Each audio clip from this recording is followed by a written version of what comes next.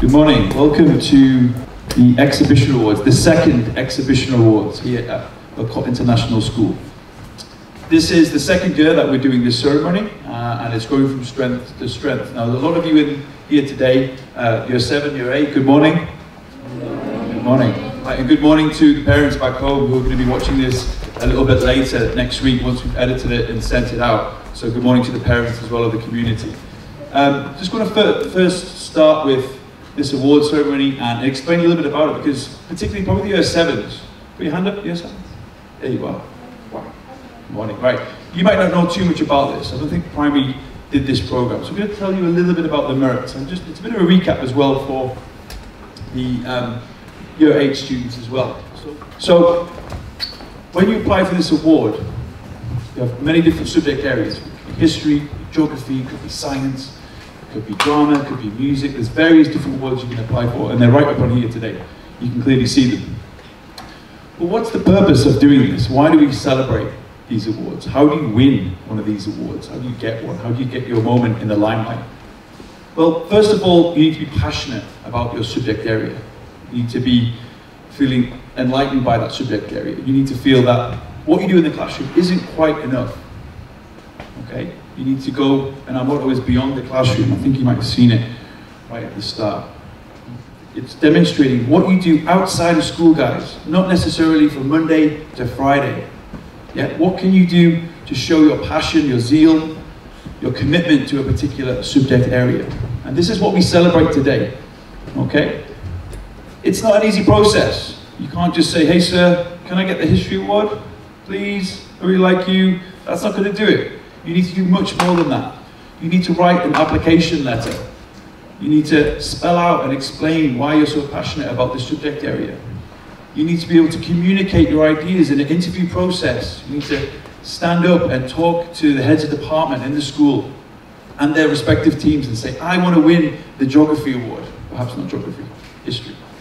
I want to win the drama award, and you need to be able to communicate that. So that's just a quick overview of the exhibition award. And these are some of the fantastic winners. Okay, because of COVID, we couldn't necessarily have this celebration, but we celebrate this today. So before we get going, I thought it would be fantastic to share some of those experiences with you all. Okay, so I'm going to invite Mudit, please, to come to the stage. And if you would like to come to the stage and talk a little bit about why he won his particular for design and technology. Thank you, Mudit. Hello, my name is Mudit Jayli, and today I'm going to talk about design technology in further detail. There are two main parts of designing. I'll start with architecture. Architecture is a very technical job. It involves precision, mathematics, and imagination. For example, you're building a house and you come to the last step, assembling the roof. You put down the last piece and guess what? It's 5 centimeters too short. The architect has wrote it wrong. And this could lead to leakage, a lot of money loss, and worse, danger. That's why an architect has a lot of pressure on his or her back. This has always been my dream job since I was about the age of 8. It always mesmerized me, how math plays into the role of making something what you can live in. Moving on, product designing. Designing a product takes a lot of time and energy too. To see this better, here I have a Rubik's Cube. So, a designer designed this multiple times, and this is one of their designs. So, this is probably a designer's first or second design. They make so many designs, and then they make a final one, or choose their favorite one, and then send it off to experts. Experts have a look at it, and then they go through many trials, safety trials, and then hopefully makes the market. So that's it from me. Thank you. Next up, we have Max Harley to talk a little bit about his math success. Alright, so good morning everyone. So firstly, I'd like to thank Mr. Seymour and everybody else involved with the exhibition awards. I don't think I won this award because I'm some sort of math genius, like most of you may think. To be perfectly honest, I don't know how I won the award in the first place. When I sent in my application email, it was clear to me that I was who I was, and I had the credentials that I had. I knew what I had done, and I was happy with what I had done, no matter what anybody else thought. And to me, that's what the Exhibitioner Awards meant.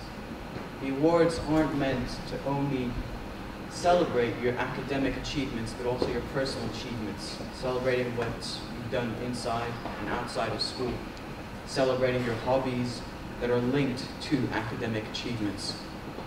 And to any of you who want to apply to this in the future, I think that you have to remember that. To think of what you've done and whether or not you are happy with what you've achieved before you even think of letting other people reflect and think about what you've done and maybe winning an award.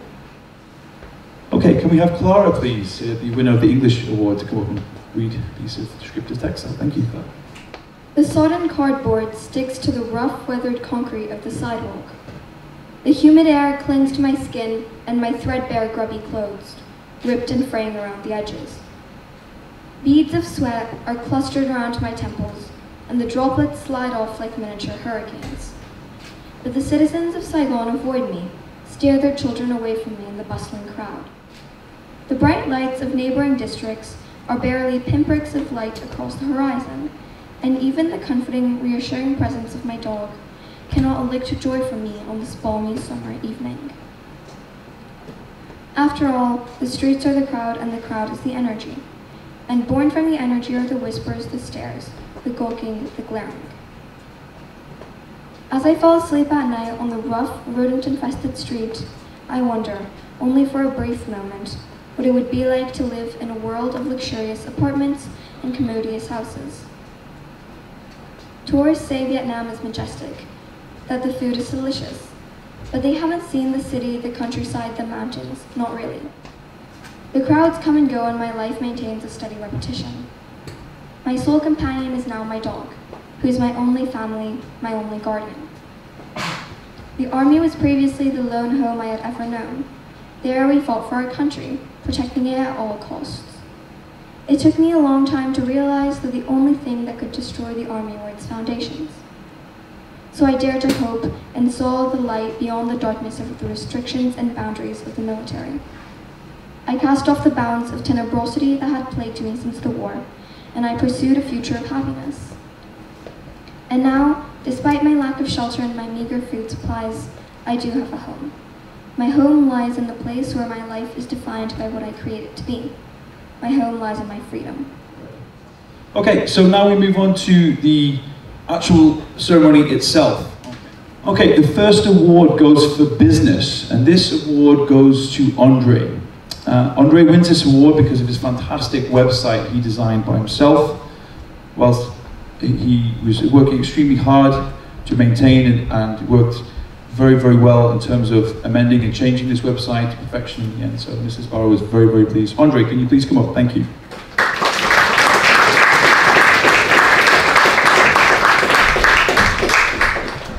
The next award goes to Mudit, who you've seen already this morning talking about his fantastic design and technology. He evaluated many, many products, has a critical eye for design, and works extremely well in lessons, according to the panel of judges that decided on Mudit's award. Mudit, can you please come to the stage? Thank you.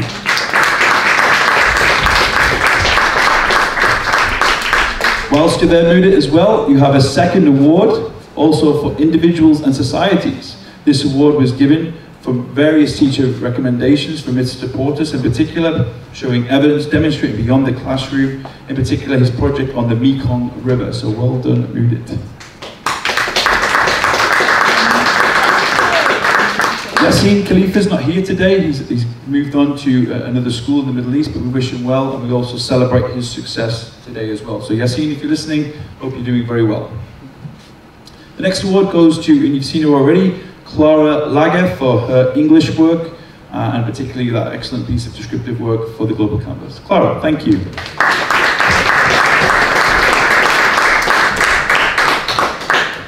The next award also goes for English, and this is for Bella Kova for her work in English in the upper secondary. Thank you, Bella.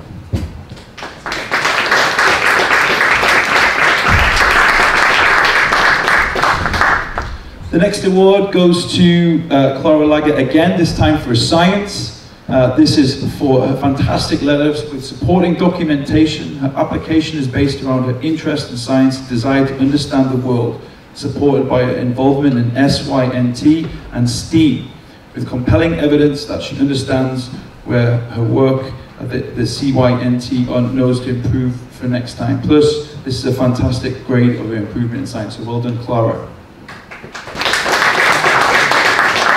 The next award goes to Dana Amir. This award is for biology. She's produced a fantastic letter and presentation, an interview with the head of science, Mrs. Bry at the time. Brilliant and very well deserving award. Well done, Dana.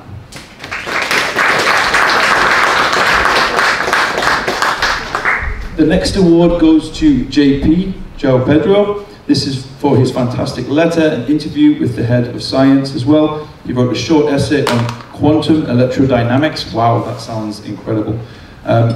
Fantastic work. Most of the research he did himself, a real passion for physics outside of the classroom. Well done, JP.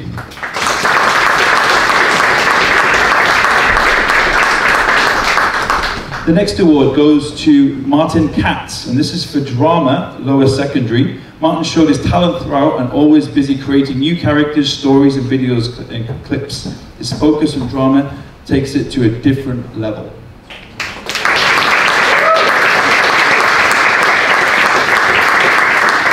The next award goes to Max Harley. He's already spoken today, but he produced an excellent application supported with a confident interview.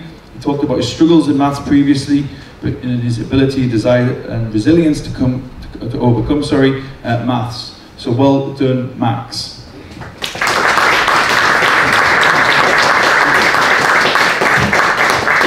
The next award goes to Isabel Stubbs, or Izzy Stubbs as we know her, for drama. Izzy is growing in confidence and finally can embrace her passion. She's always writing scripts and watching performances. Well done, Izzy.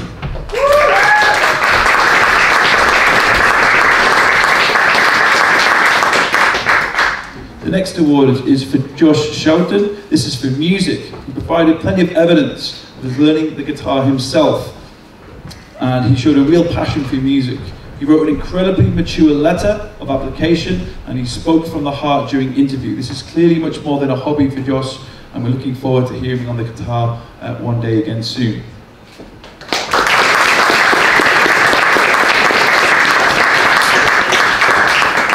The next award is for Isla Shoughton, was run in the family, for art. This work, art, shows originally and embracing the subject. Excellent sense of colour. Well done.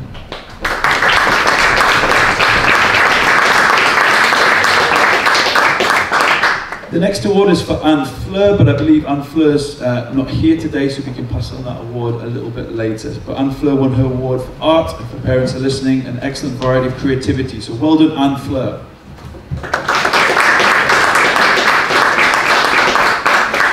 And last but not least, the next award is for maths, for Chloe Lim. We're particularly impressed with Chloe's passion for maths outside of the classroom and the amount of enjoyment she gets from it. Her project was really well researched and presented and showed excellent insight into the situation the world finds itself and how maths can help provide a way forward. Ladies and gentlemen, give me the exhibition award. Well done.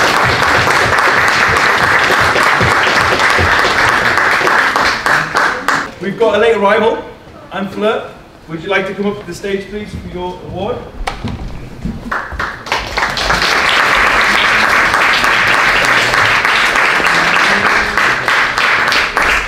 Okay, Anne Fleur is for art, which we're talking for, but her excellent creativity. That's your award. Okay, I just want to finish on this note, particularly for the 7s and 8s, guys. Perhaps you haven't applied for one of these awards, perhaps now, hopefully, looking at these fantastic winners, now you're thinking, yes, maybe that is for me, maybe I can apply for one of these awards. Maybe you can win one of these awards. Okay, I would love to see one of you up here next year for the 2021 Exhibition Awards. You can apply for as many as you want, but please follow your passion, follow your heart. Okay, show what you can do beyond the classroom, guys. I want to finish with Svier Adieu. So Svier Adieu was my old motto of my school. It's called Durham Johnson Comprehensive School. And the motto every day was always Svier Adieu. It was always that motto. Okay, this idea of being wise or daring to be wise. Going forward and thinking, actually, school finishes at 4 o'clock on a Friday. You can go home and watch Netflix and do nothing. It's good to have some time out. But what else are you doing? How else can you follow your passion, whether it's maths, whether it's drama, whether it's English or design or business? How can you follow those passions? Okay, does it end at 4 o'clock on a Friday, or can you continue that? You can certainly go forward and research and ask those questions. Okay, so please dare to be wise. Go that extra step. Go beyond the passion. Okay. Next year we'll be releasing information from January 2021 about how you can apply. Okay. Thank you very much for your time. One more round of applause for the winners, please.